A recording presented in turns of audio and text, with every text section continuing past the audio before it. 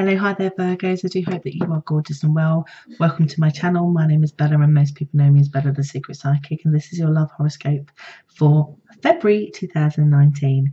If you're watching me for the first time, I'm a psychic and I do all my readings intuitively with the help of my spirit guides. If you'd like to know more about me and my services, the links are just down below. Okay, so shall we dive right in there? The first message that my spirit guides want to give you is that something that you're expecting or waiting for when it comes to your love life.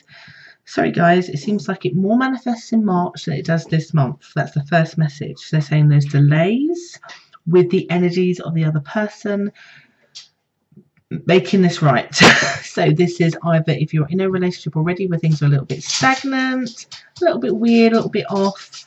Basically, it's going to pretty much remain that way until March. If you're waiting for somebody to come back, reconnect with you, and it's been a bit weird between the pair of you, it still feels like it's just delayed. If you're waiting for communication from somebody, it feels like it's going to be delayed until March.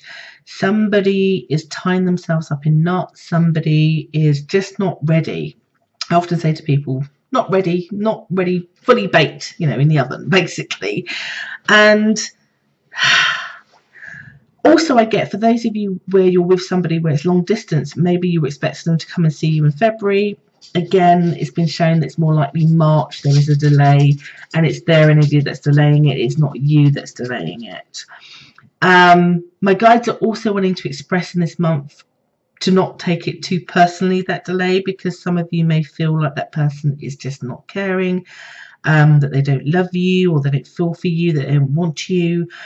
Very reasonable, normal thoughts to have when somebody's delaying something, but what you get and what you're desiring, sorry guys, feels like it's going to be delayed until March. In the meantime, for some of you Virgos, there does seem to be some distractions that do seem to be popping up or coming up in this month romantically. Now, some of you may be doing that because you're fed up of waiting on the other person, and so there are other interests coming into play, which do seem to be a good distraction for you.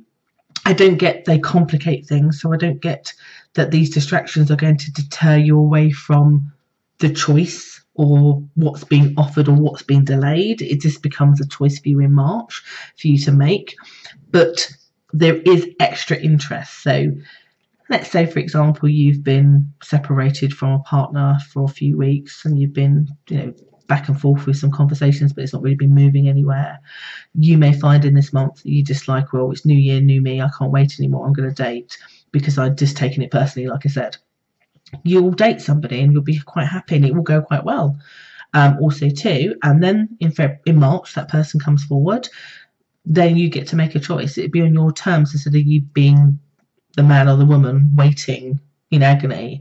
So one would argue it's a beautiful distraction right now, and also gives you choice. It's not like this other person that you're waiting on to bring things forward.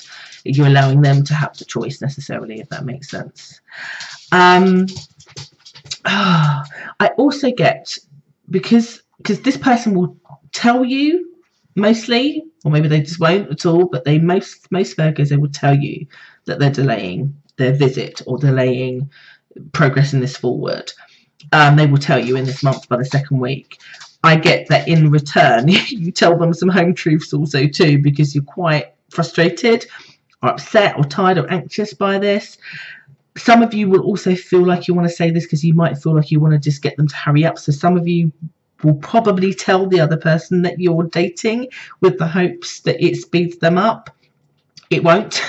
It doesn't slow it down either, I have to say. So you can, again, this is you, your month, your prerogative, your words, your everything.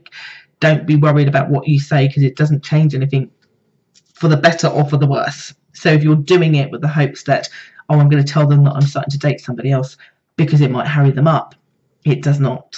But it also doesn't stop it or ruin it either. You do need to know that. If that's the path you go down. Some of you may be very, this could apply. You could be in a marriage and you could decide that you want to talk to somebody else just because you're missing some closeness or connection or intimacy. Whatever this is for you and however it plays out, firstly, I get here that you will voice your concern that something is not picking up. basically. So, i.e., if the intimacy has gone out of your relationship and you've said to them, I need that to come back, they will say, I'm not ready yet. And you'll be like, well, I am. And I'm really concerned about it. I get you just voicing your concerns in the 3rd week. But, as we get into the 4th week, just as we're about to cross over into March, which feels like a much better time for things happening, it does seem there's a little glimmer of hope that you start to see the first taste of that manifesting in the 4th week for you. Albeit it doesn't happen until March. There is something in that last week where you're just as you were not believing me or them or anybody, that you're just like, this feels like they're saying or doing something that is an indication of starting that whole process also too.